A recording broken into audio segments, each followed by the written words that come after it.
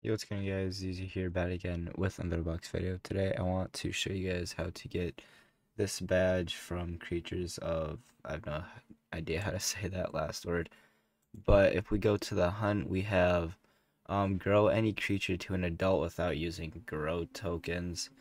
Basically, this one, just fly around or do whatever, you'll grow over time, and then visit 4 unique regions. This one's easy. If you have wings, you can just fly around, go around the map. That one is pretty easy.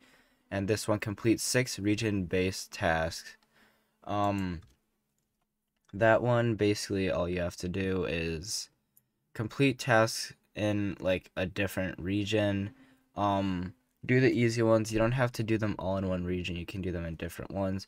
And then this last one, which is use the in-game shop to purchase anything. So we go shop and we'll just buy that.